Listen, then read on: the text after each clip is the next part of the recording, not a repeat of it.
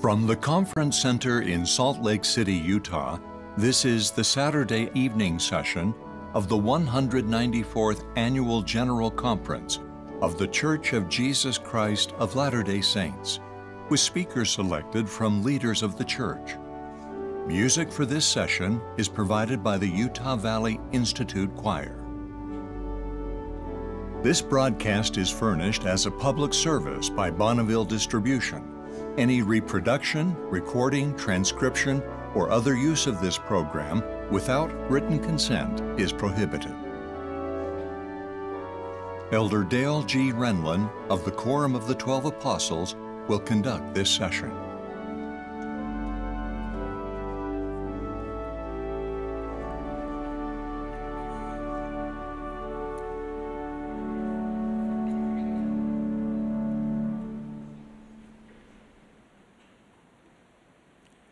Brothers and sisters, welcome to the Saturday evening session of the 194th Annual General Conference of the Church of Jesus Christ of Latter-day Saints. President Russell M. Nelson, who is viewing this session from home, has asked me to conduct this session.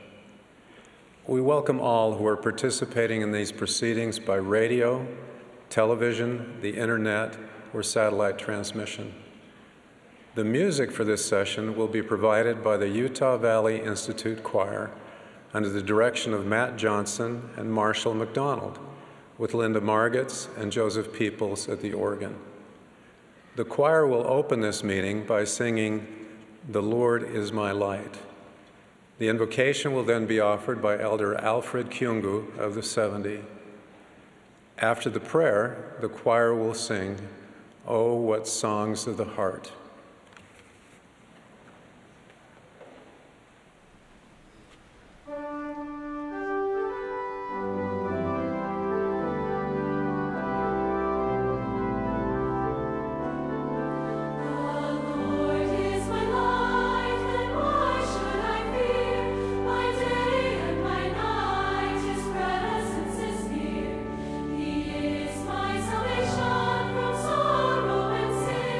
This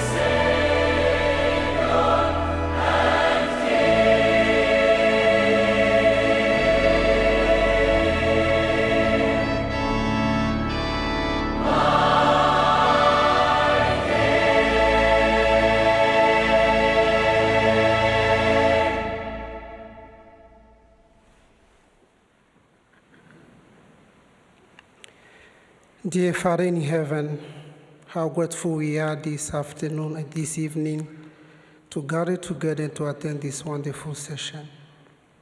We thank Thee for Thy Son, Jesus Christ, our Savior. We are so grateful for His life, His teachings, and His example, and His atoning sacrifice.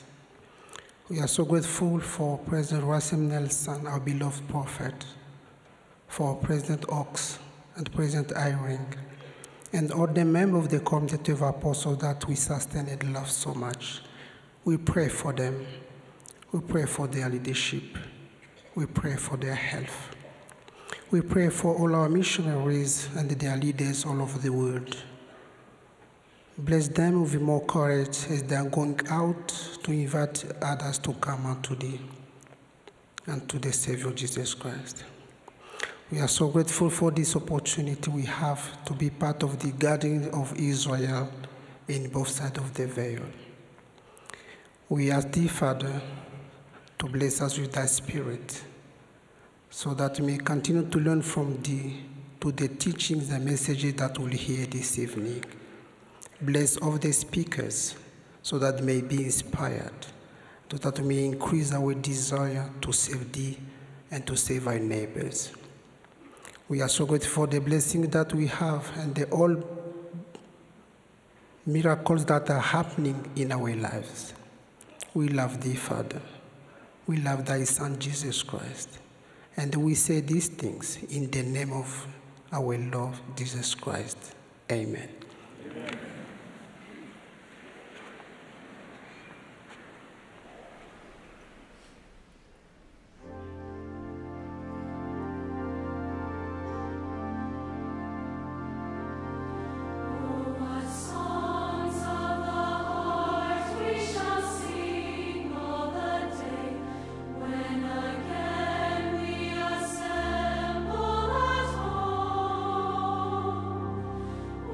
Be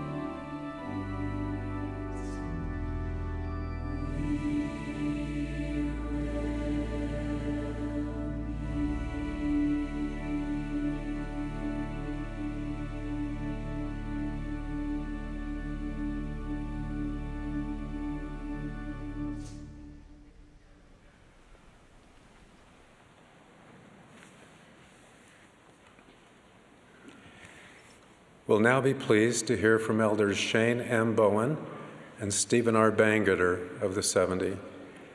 Following their remarks, the choir will sing, "Count Your Blessings." We'll then hear from Sister Andrea M. Spannaus, who serves as second counselor in the Young Women General Presidency. She'll be followed by Elder Matthew L. Carpenter of the 70.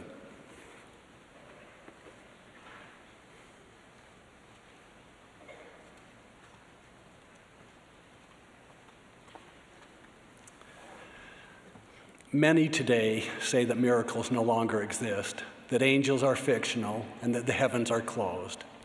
I testify that miracles have not ceased, angels are among us, and the heavens are truly open. When our Savior Jesus Christ was on the earth, he gave priesthood keys to his chief apostle, Peter. Through these keys, Peter and the other apostles led the Savior's church. But when those apostles died, the keys of the priesthood were taken from the earth. I testify that the ancient keys of the priesthood have been restored.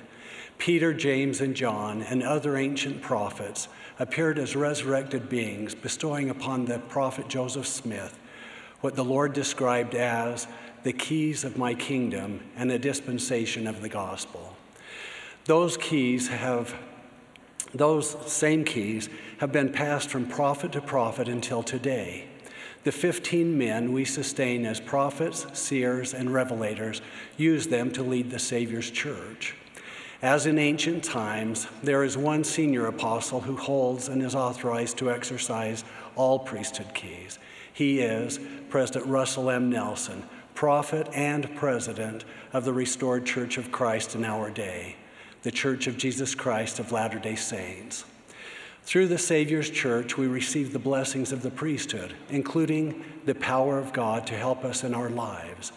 Under authorized priesthood keys, we make sacred promises to God and receive sacred ordinances that prepare us to live in his presence. Beginning with baptism and confirmation, and then in the temple, we move forward on a path of covenants that leads us back to him. With hands laid on our heads, we also receive priesthood blessings, including direction, comfort, counsel, healing, and the power to follow Jesus Christ. Throughout my life, I have been blessed by this great power. As revealed in Scripture, we refer to it as the power of the holy Melchizedek priesthood. In my youth, I gained a great respect for this power, especially as it was manifest in priesthood blessings. While serving as a young missionary in Chile, my companion and I were arrested and separated. We were never told why.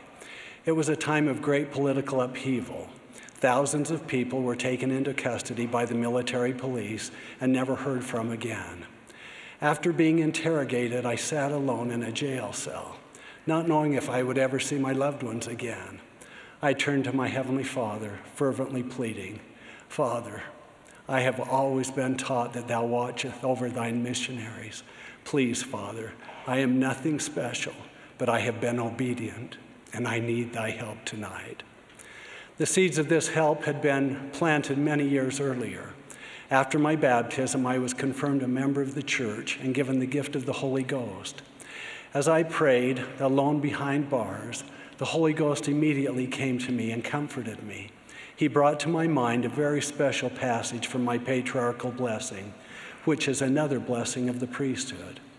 In it, God promised me that through my faithfulness, I would be able to be sealed in the temple for time and eternity to a woman full of beauty and virtue and love, that we would become the parents of precious sons and daughters, that I would be blessed and magnified as a father in Israel. Those inspired words about my future filled my soul with peace. I knew that they had come from my loving Heavenly Father, who always keeps his promises. In that moment, I had the assurance that I would be released and live to see those promises fulfilled. About a year later, Heavenly Father did bless me with a wife who is full of beauty and virtue and love. Lynette and I were sealed in the temple. We were blessed with 3 precious sons and 4 precious daughters. I became a father, all according to God's promises and the patriarchal blessing I received as a 17-year-old boy. Wherefore, my beloved brethren and sisters, have miracles ceased because Christ hath ascended into heaven? Nay, neither have angels ceased to minister unto the children of men. I testify that miracles and ministrations are continually occurring in our lives, often as a direct result of priesthood power. Some priesthood blessings are fulfilled immediately in ways we can see and understand.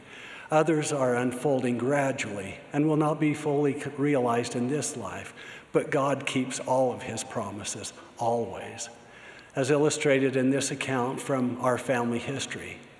My paternal grandfather, Grant Reese Bowen, was a man of great faith.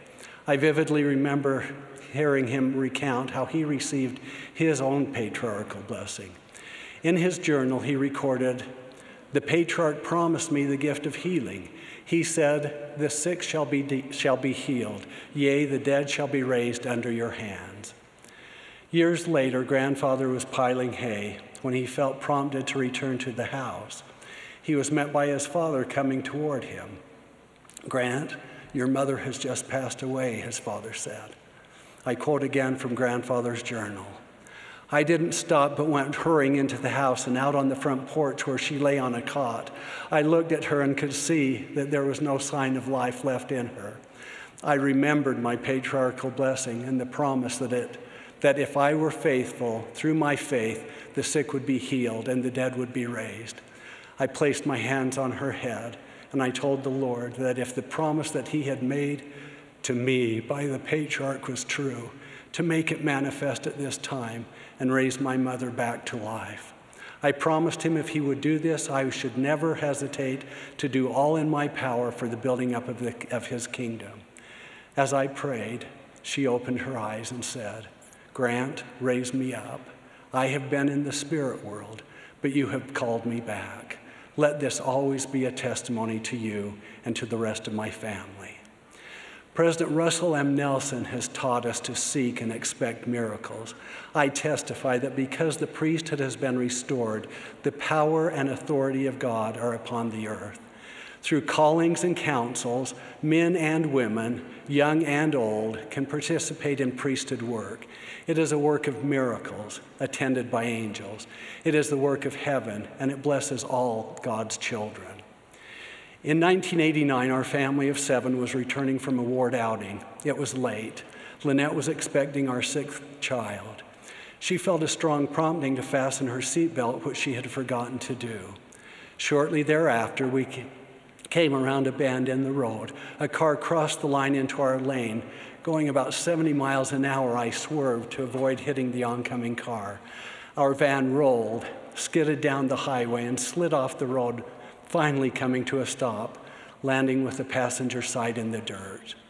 The next thing I remember hearing was Lynette's voice, "Shayne, we need to get out through your door." I was hanging in the air by my seatbelt. It took a few seconds to get oriented.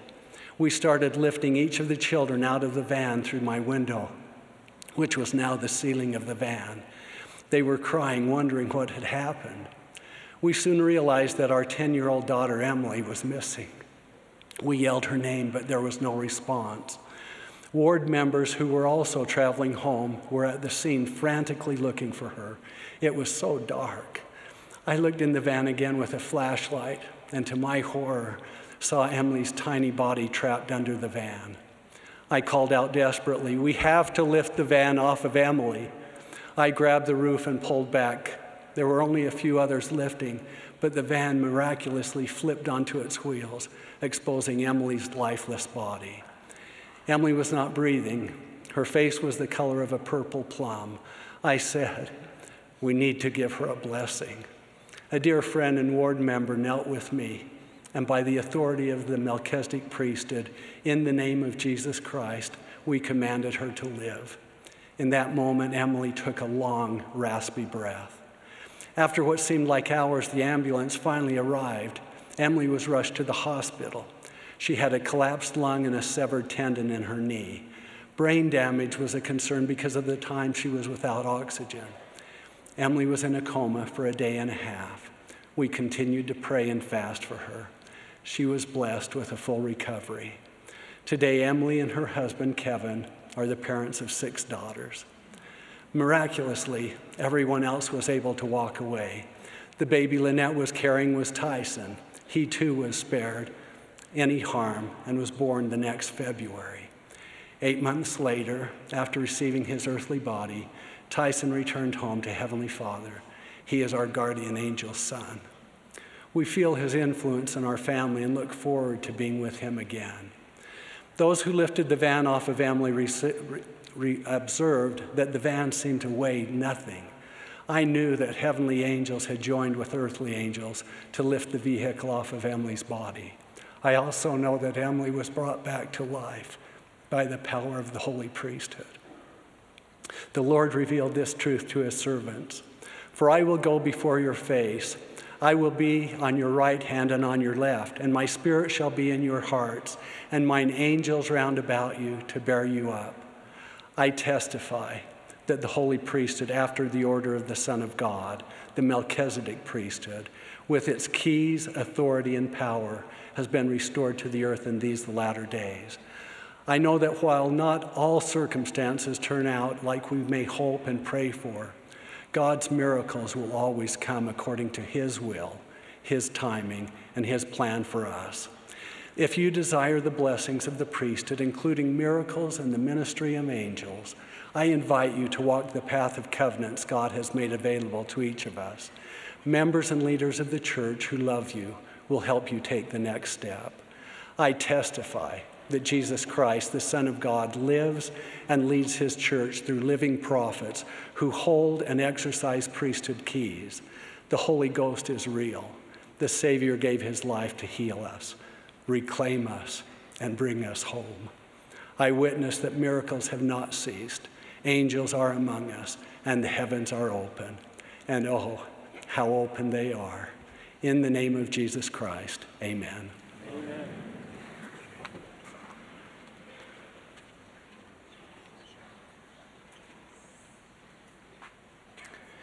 This evening, I speak to the youth of the church, the rising generation of young men and young women who are the standard bearers for the next generation.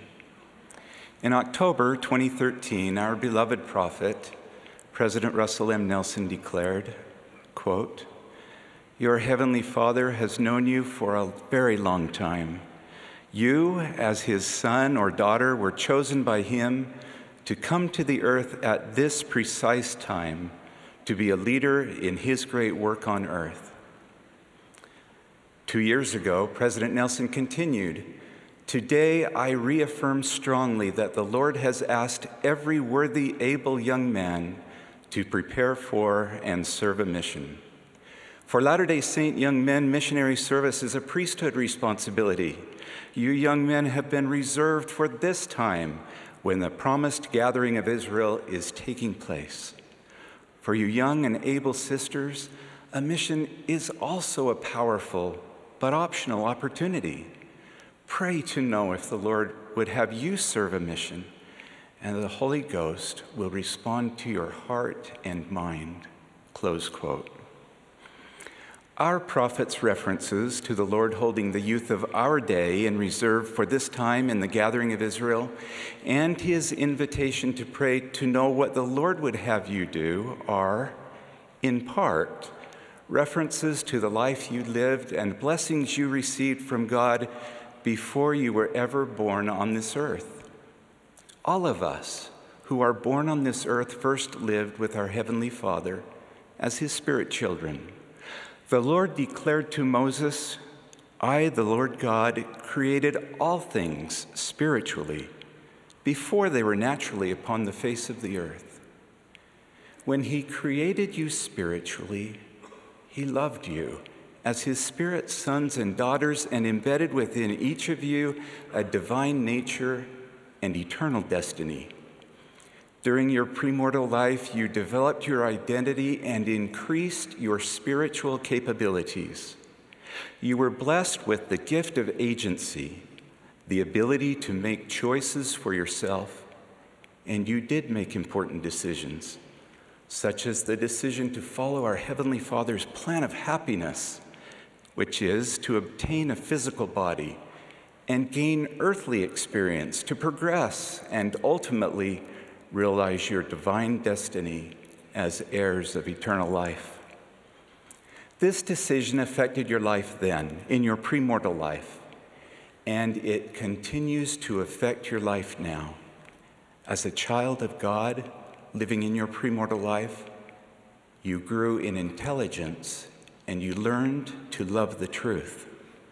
Before you were born, God appointed each of you to fulfill specific missions during your mortal life upon this earth. If you remain worthy, the blessings of that premortal decree will enable you to have all kinds of opportunities in this life, including opportunities to serve in the church and to participate in the most important work happening on the earth today, the gathering of Israel. Those premortal promises and blessings are called your foreordination. The doctrine of foreordination applies to all members of the church. Foreordination does not guarantee that you will receive certain callings or responsibilities. Those blessings and opportunities come in this life as a result of your righteous exercise of agency, just as your foreordination in your premortal life came as a result of righteousness. As you prove yourself worthy and progress along the covenant path, you will receive opportunities to serve in your young women class or priesthood quorum. You will be blessed to serve in the temple, to become a ministering brother or sister, and to serve a mission as a disciple of Jesus Christ. Why does it matter to seek to know and understand your foreordination? In a day when questions abound, when so many seek to know their true identity, the fact that God knows and has blessed each one of us individually before we were ever born on this earth with essential characteristics of premortal, mortal, and eternal identity and purpose brings sweet peace and assurance to our mind and our heart. Knowing who you are begins with understanding God's foreordained blessings bestowed upon you before you were ever born on this earth. Our Heavenly Father desires to reveal to you your personal foreordination, and He will do so as you seek to learn and follow His will. I love to read President Nelson's Instagram posts.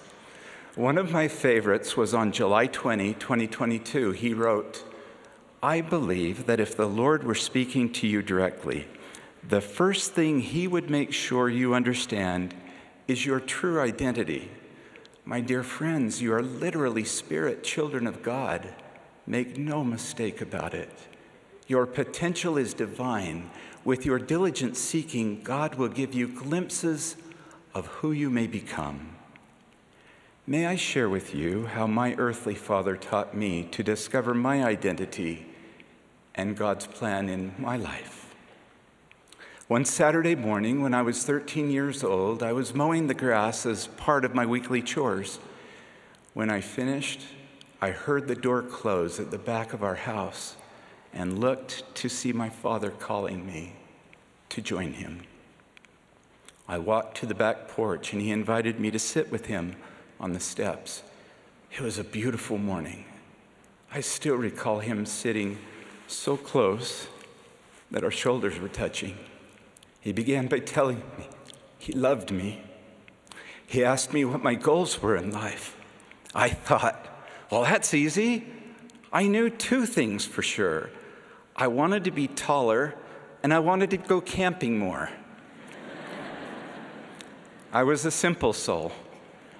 He smiled and paused for a moment and said, "Steve, I'd like to share something with you that's very important to me.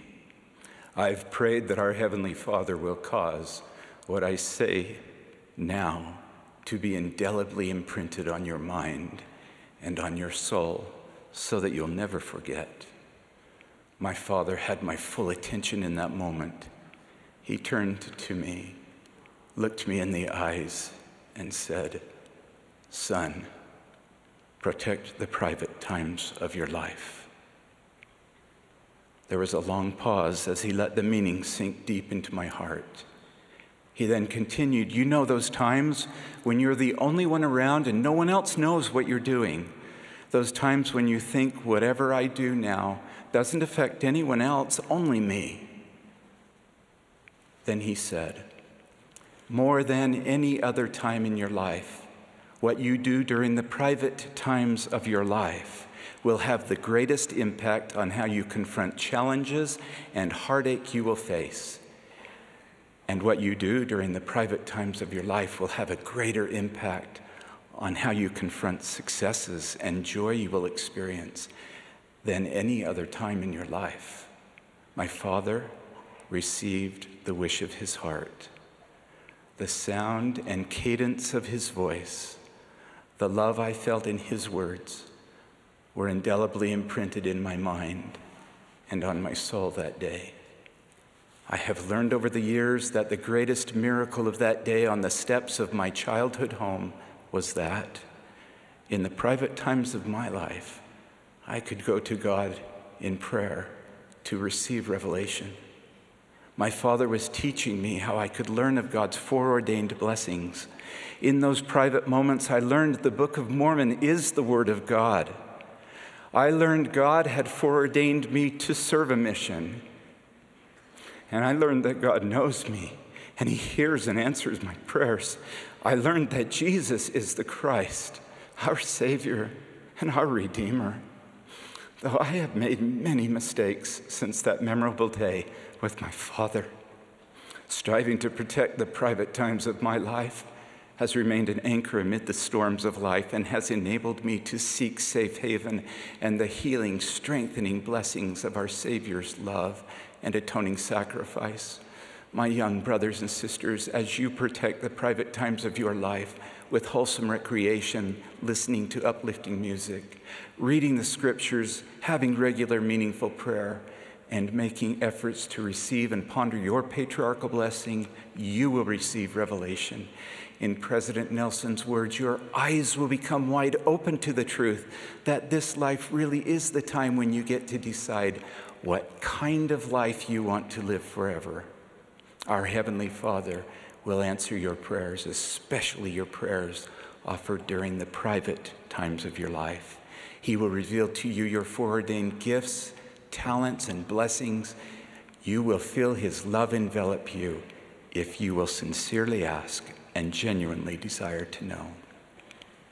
As you protect the private times of your life, your participation in the ordinances and covenants of the gospel will be more meaningful, and you will more fully bind yourself to God in the covenants you make with him, and you will be lifted to have greater hope, faith, and assurance in the promises God has made to you. Do you want to know God's plan for you? I bear witness he wants you to know, and he's inspired his prophet to the world to invite you to pray and receive this eye-opening experience. I bear witness of the truth of these things and the reality of Jesus Christ. In the name of Jesus Christ, amen.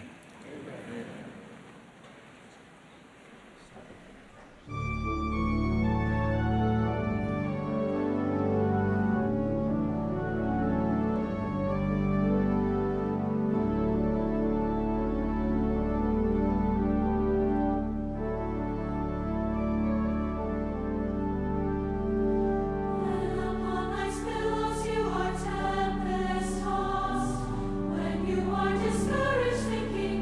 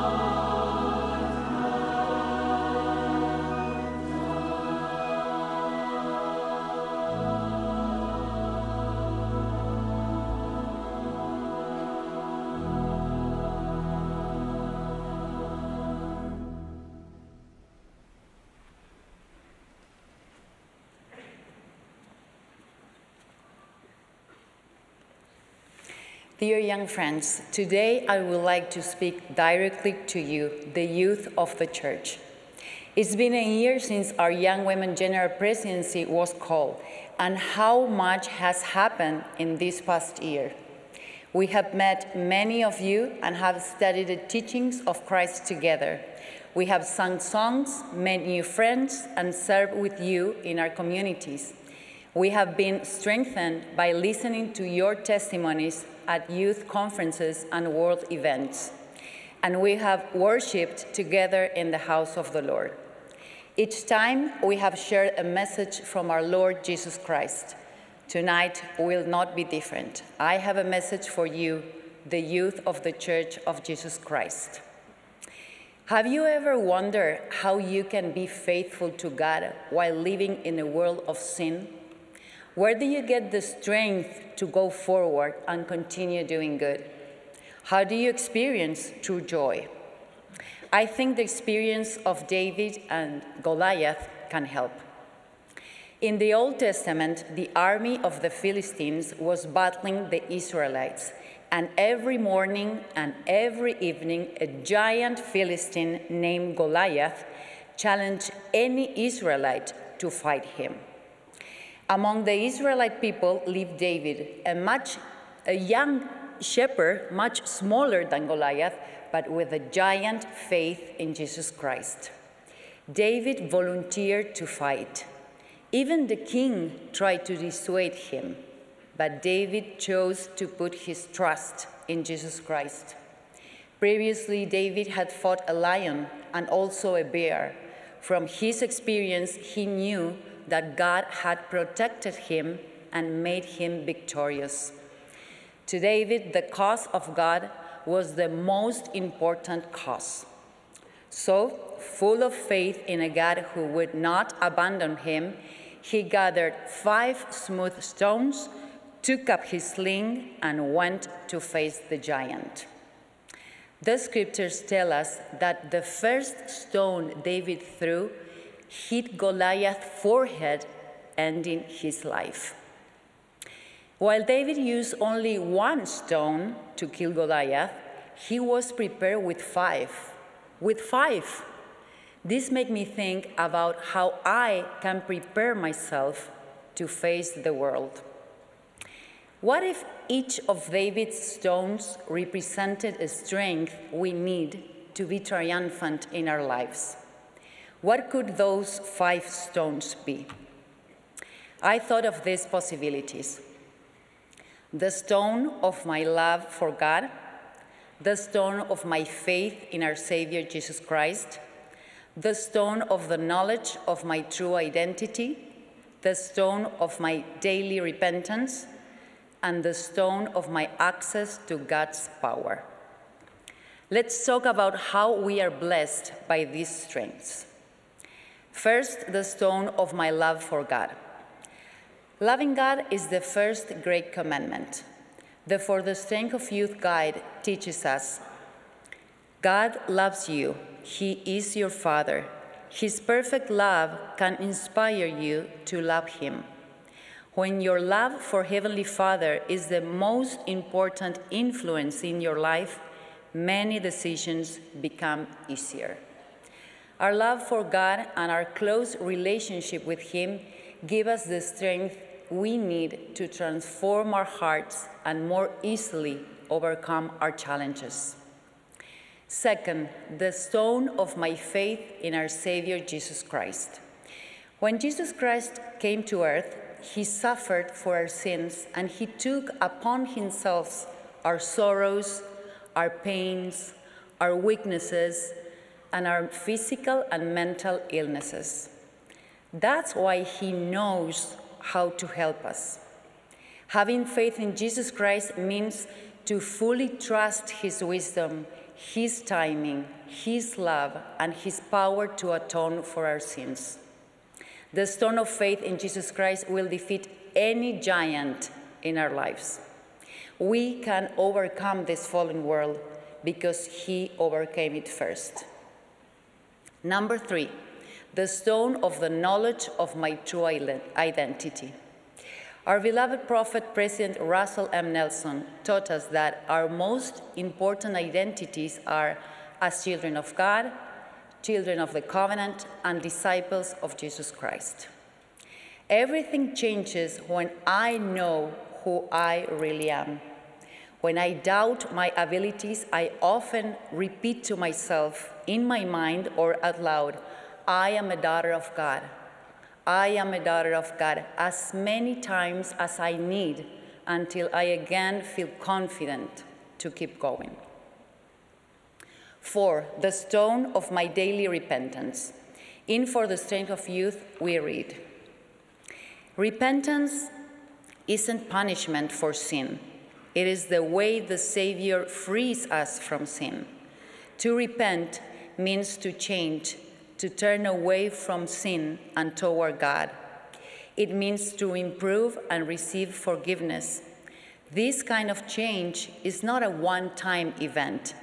It's an ongoing process. Nothing is more liberating than feeling God's forgiveness and knowing that we are clean and reconciled with him. Forgiveness is possible for everyone. The 5th stone is the stone of my access to God's power. The covenants we make with God, such as those we make in the ordinance of baptism, give us access to the power of godliness.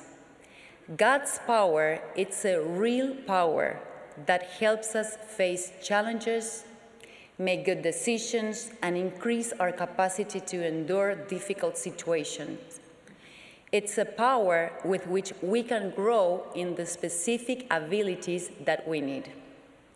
The For the Strength of Youth guide explains, covenants connect you to Heavenly Father and the Savior. They increase God's power in your life. Let's talk about that connection. Remember when Christ taught the difference between a house built on rock and one on sand?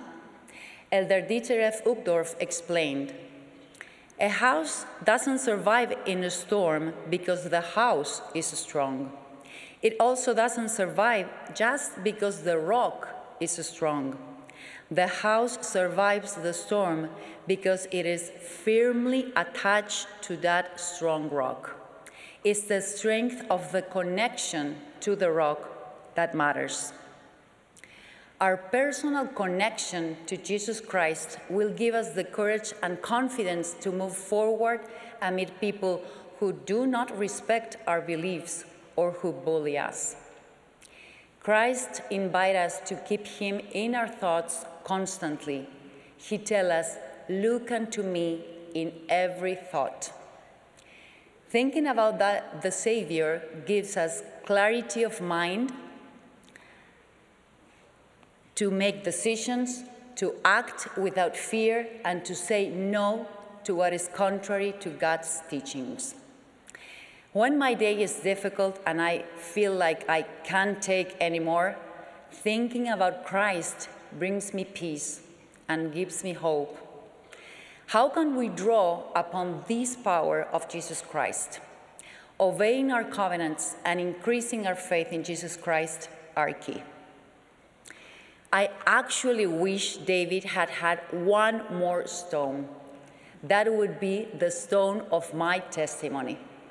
Our testimony is built by personal spiritual experiences in which we recognize the divine influence in our lives. No one can take that knowledge from us. Knowing what we know from having lived our spiritual experiences is priceless. Being true to that knowledge gives us freedom. It gives us joy. If we love the truth, we will seek it. And once we find it, we will defend it. Just as I chose stone number 6, I invite you to meet with your class, quorum, or family and think about what others' strengths we need to acquire to remain faithful to God and therefore overcome the world. Dear friends, Christ is eager to accompany us on the journey of our lives. I promise you, as you hold onto the iron rod, you will walk hand in hand with Jesus Christ. He will be guiding you, and he will be teaching you.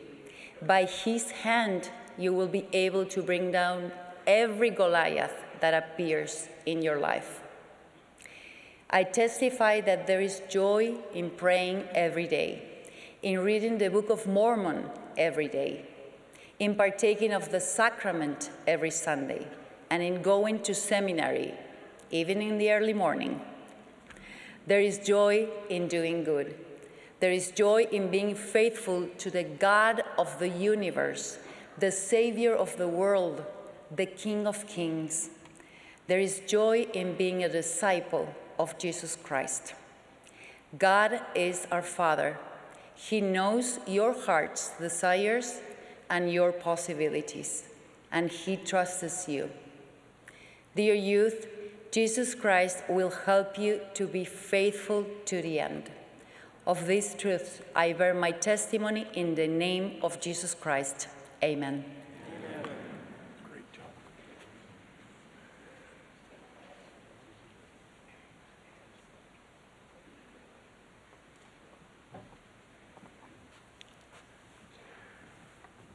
As a young boy, I loved fresh, ripe peaches.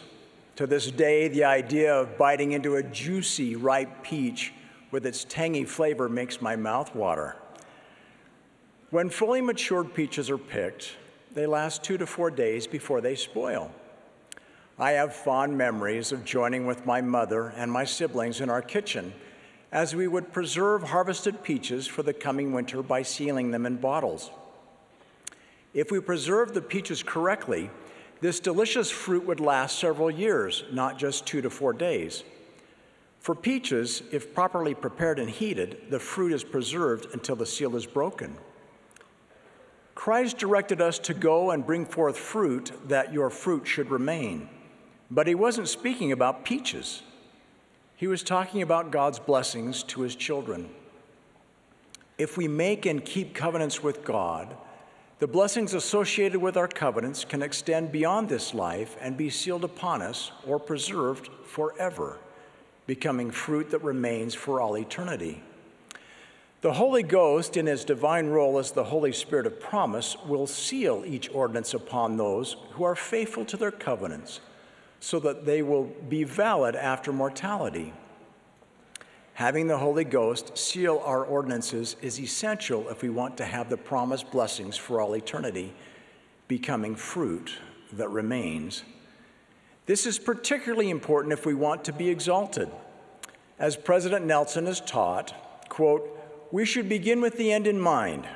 Surely for each of us, the end we would most like to achieve is to live forever with our families in an exalted state where we will be in the presence of God, our Heavenly Father, and his Son, Jesus Christ."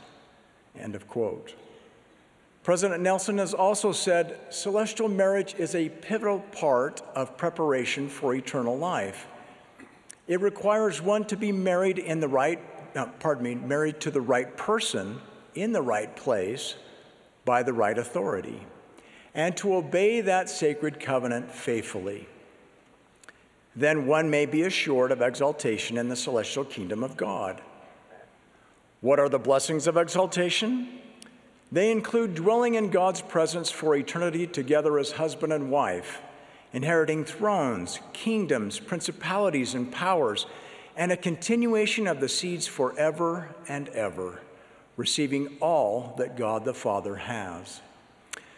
The Lord revealed through Joseph Smith, in the celestial glory there are 3 heavens or degrees, and in order to obtain the highest, a man must enter into this order of the priesthood, meaning the new and everlasting covenant of marriage. And if he does not, he cannot obtain it. He may enter into the other, but that is the end of his kingdom. He cannot have an increase. We learn here that one can be in the celestial kingdom or dwell in the presence of God and be single. But to be exalted in the highest degree of the celestial kingdom, one must enter into marriage by the proper authority and then be true to the covenants made in that marriage. As we are faithful to these covenants, the Holy Spirit of promise can seal our marriage covenant. Such sealed blessings become fruit that remains. What is required to faithfully keep the new and everlasting covenant of marriage? President Russell M. Nelson has taught that there are 2 types of bonds when we enter into this eternal marriage covenant: a lateral bond between husband and wife, and a vertical bond with God. To have the blessings of exaltation sealed upon us and remain after this life, we must be true to both the lateral and the vertical bonds of the covenant. To keep the lateral bond with your spouse, God has counseled us to love your wife or husband with all your heart and cleave unto her or him and none else. For those who are married, to cleave unto her or him and none else means you counsel together in love. You love and care for each other. You prioritize time with your spouse over outside interests, and you call upon God to help you overcome your weaknesses. It also means there is no emotional intimacy or sexual relations of any kind outside of your marriage, including flirting or dating, and there is no pornography, which engenders lust. To keep the lateral bond in the covenant, each partner must desire to be in the marriage. President Dallin H. Oaks recently taught, "We also know that He, God, will force no one into a sealing relationship against his or her will."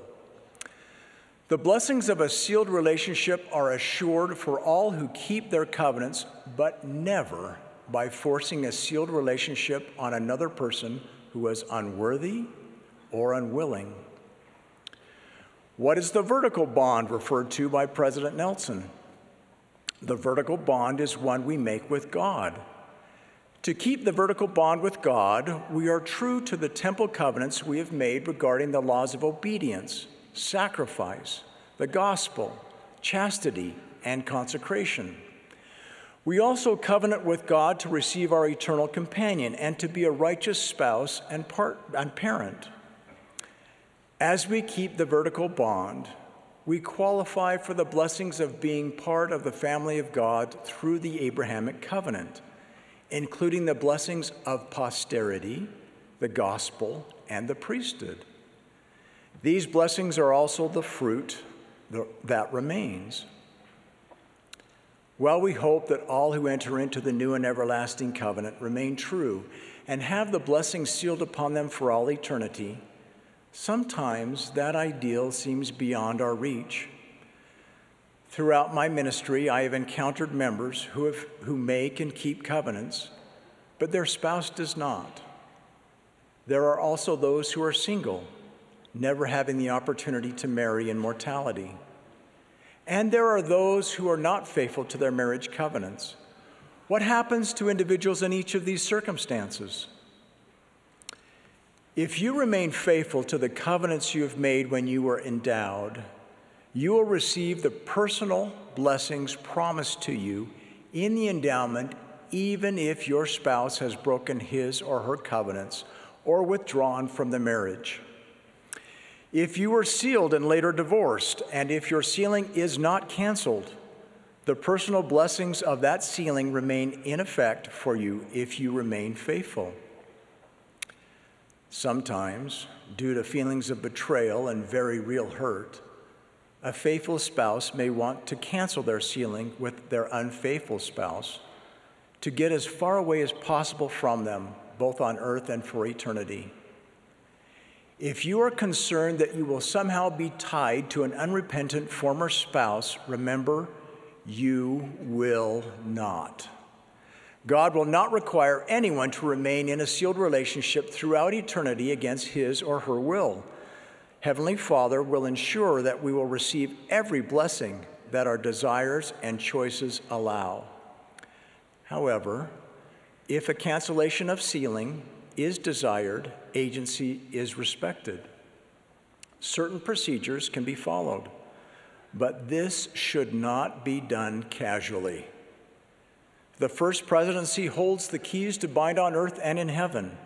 Once a sealing cancellation has been granted by the First Presidency, the blessings related to that sealing are no longer in force.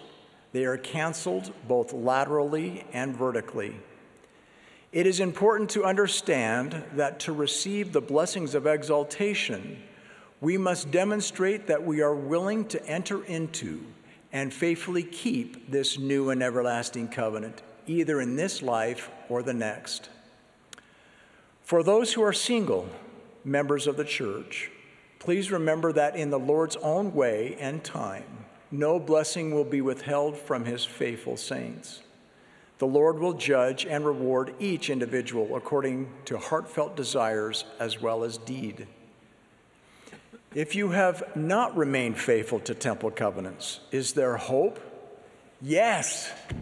The gospel of Jesus Christ is a gospel of hope. That hope comes through Jesus Christ with sincere repentance and obediently following Christ's teachings. I have seen individuals make grave mistakes breaking sacred covenants. On a regular basis, I see those who sincerely repent are forgiven and return to the covenant path. If you have broken your temple covenants, I urge you to turn to Jesus Christ, counsel with your bishop, repent, and open your soul to the mighty healing power available because of the atonement of Jesus Christ. Brothers and sisters, our loving Heavenly Father has given us covenants so that we may have access to all that he has in store for us. These sacred blessings from God are more delicious than any earthly fruit. They can be preserved for us forever, becoming fruit that remains as we are faithful to our covenants. I testify that God has restored the authority to bind on earth so it is bound in heaven. That authority is found in the Church of Jesus Christ of Latter-day Saints. It is held by the First Presidency and Quorum of the 12 and is exercised under the direction of President Russell M. Nelson. Those who enter into the new and everlasting covenant of marriage and keep that covenant can become perfected and eventually receive the fullness of the glory of the Father, regardless of circumstances beyond their control. These promised blessings appertaining to our covenants can be sealed upon us by the Holy Spirit of promise and become fruit that remains forever and ever. I so testify in the name of Jesus Christ. Amen.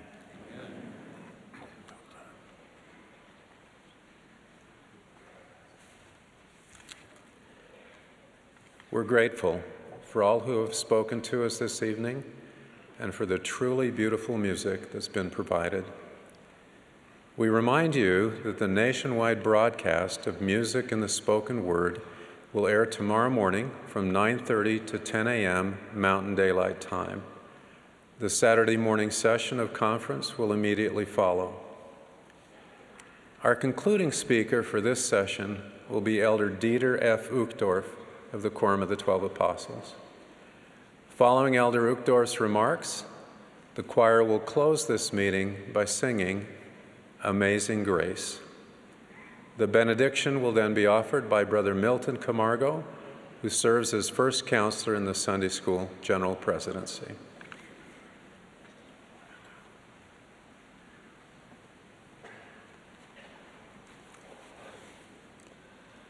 I've had the great blessing of speaking at General Conference for 3 decades now. During that time, I've been asked questions relating to these messages by many around the world. Lately, one particular question keeps coming up. It usually goes something like this. Elder Uchtdorf, I listened carefully to your last talk, but I didn't hear anything about aviation.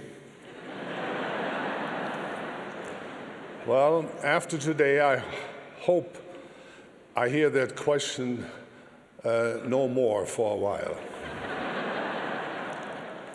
It's hard to believe it was only 120 years ago when Wilbur and Orville Wright first lifted off and flew over the sands of Kitty Hawk, North Carolina. 4 short flights on that December day changed the world and opened the door to one of the greatest inventions in the world's history. Flying was risky in those early days. The brothers knew this, and so did their father, Milton. In fact, he was so terrified of losing both of his sons in a flying accident that they promised him they would never fly together.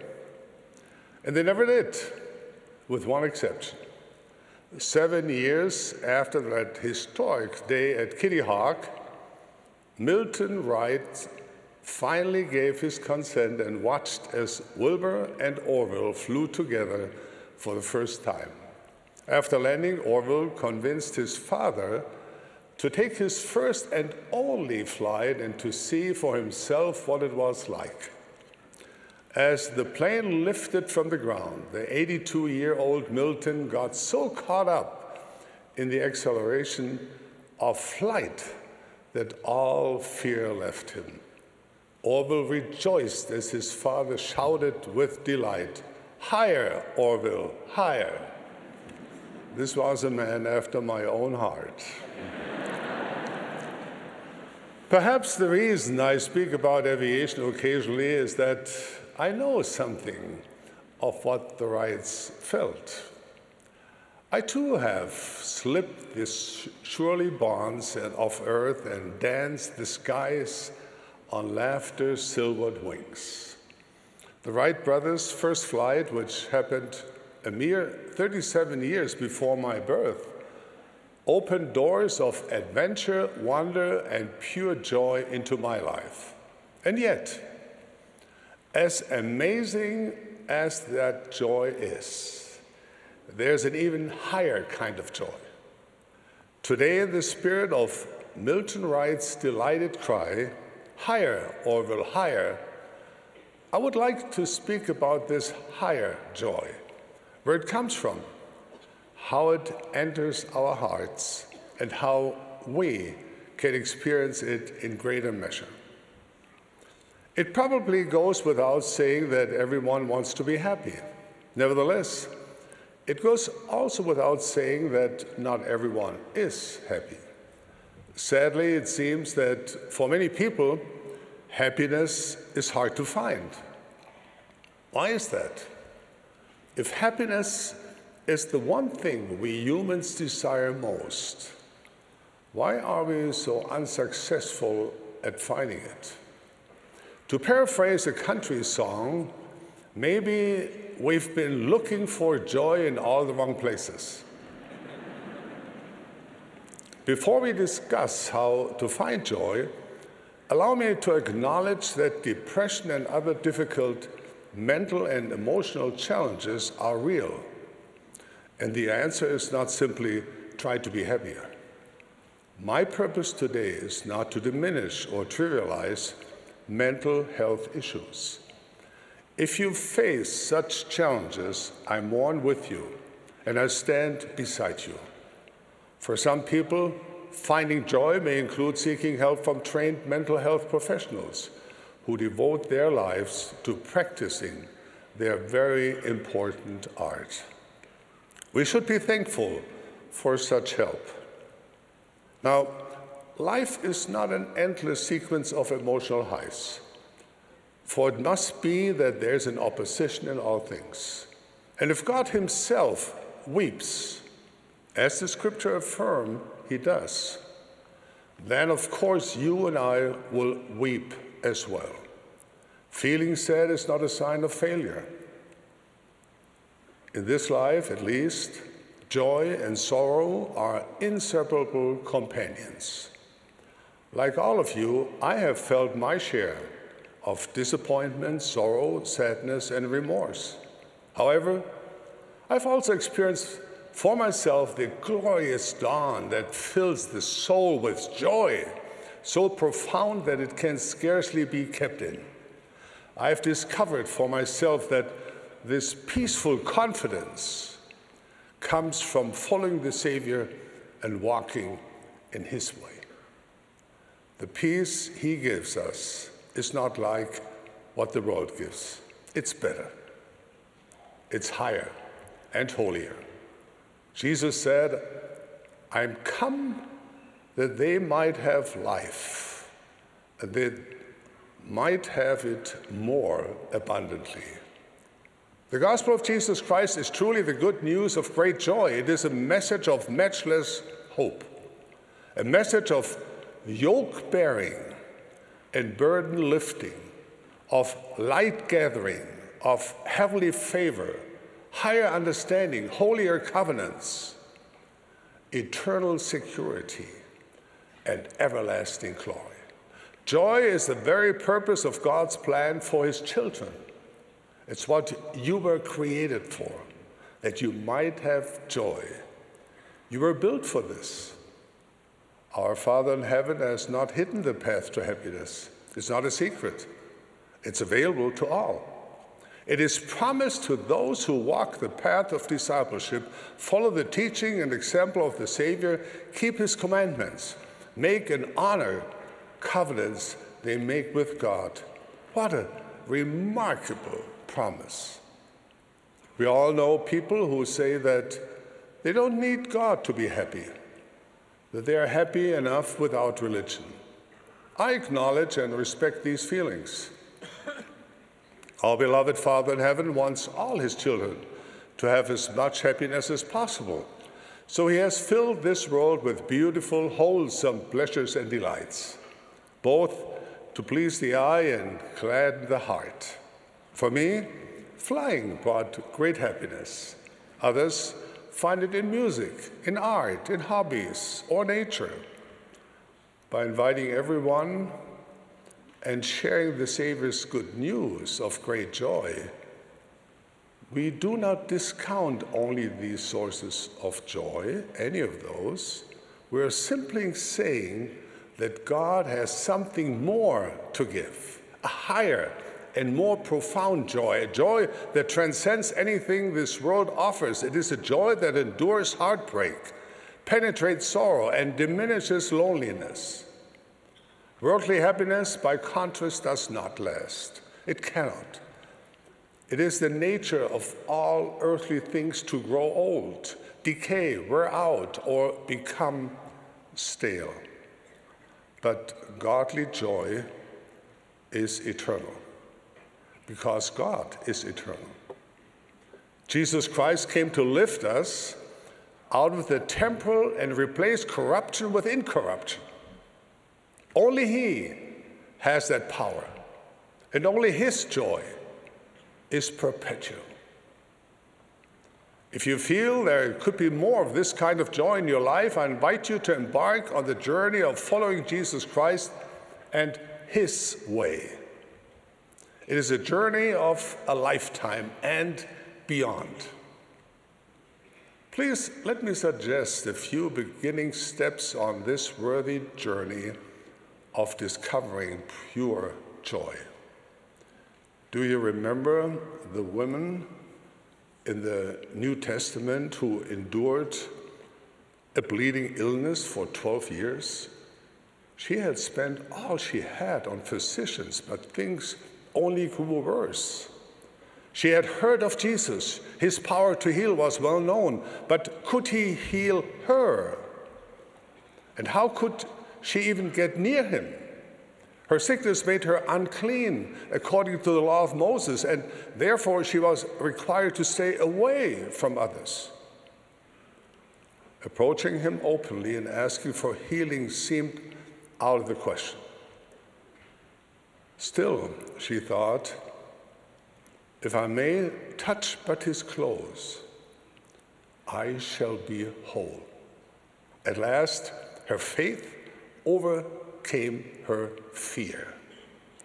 She braved the censure of others and pressed toward the Savior. Finally, she was within reach. She extended her hand and she was healed. Aren't we all somewhat like this woman? There may be many reasons why we hesitate to draw near to the Savior.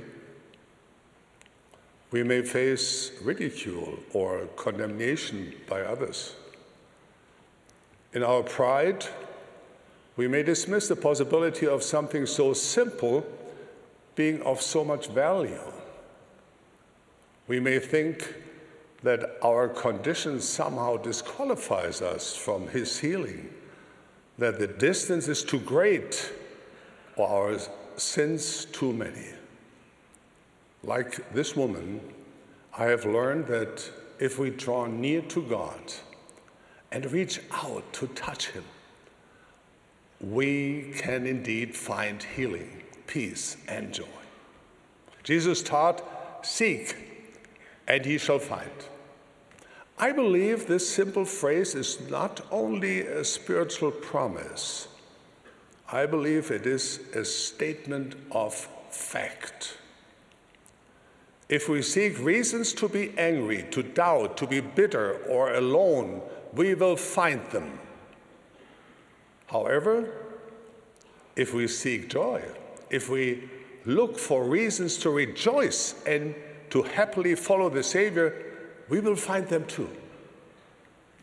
We rarely find something we're not looking for. Are we looking for eternal joy? Seek, and ye shall find. Jesus taught, "It is more blessed to give than to receive." Can it be that in our search for joy, the best way to find is to bring joy to others?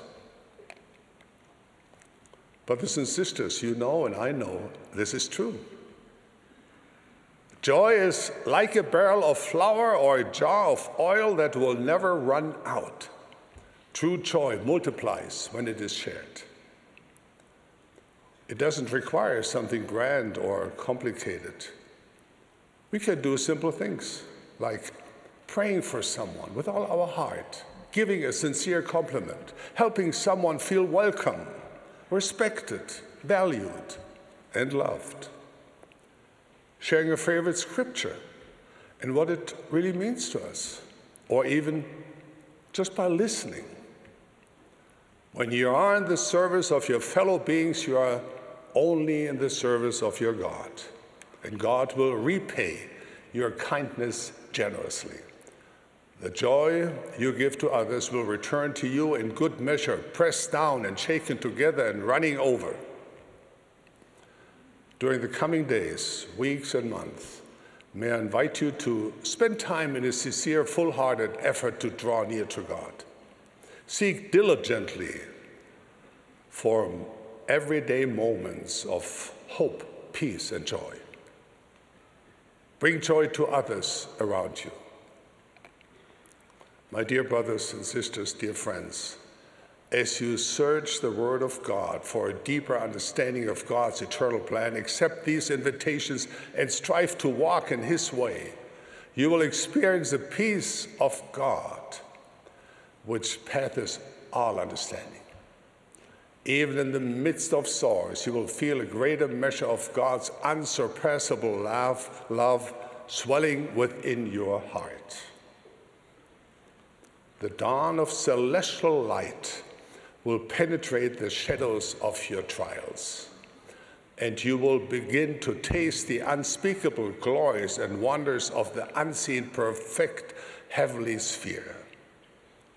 You will feel your spirit lifting away from the gravity of this world, and like good Milton Wright, perhaps you will raise your voice in rejoicing and shout, higher, Father, higher. May we all seek and find the higher joy that comes from devoting our lives to our Heavenly Father and His beloved Son. This is my earnest prayer and blessing in the sacred name of Jesus Christ. Amen.